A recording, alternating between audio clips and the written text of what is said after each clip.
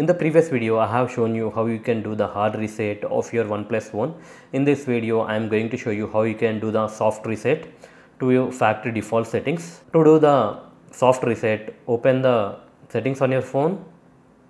Under settings, you need to scroll down and click on additional settings.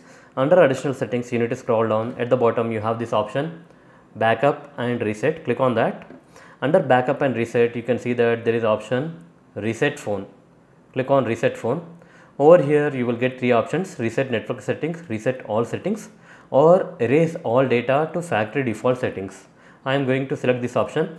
Before pressing this option, make sure that you take the complete backup of your phone, whether it may be photos, videos, or call history or WhatsApp chats.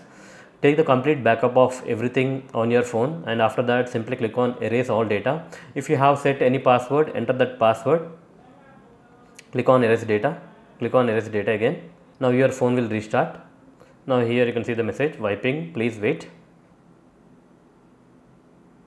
Now here you can see that it is showing the welcome screen again. You need to do the setup again. Click on start and select the language and region and set up your phone. So that's it guys. In this way you can reset your OnePlus phone to factory default settings.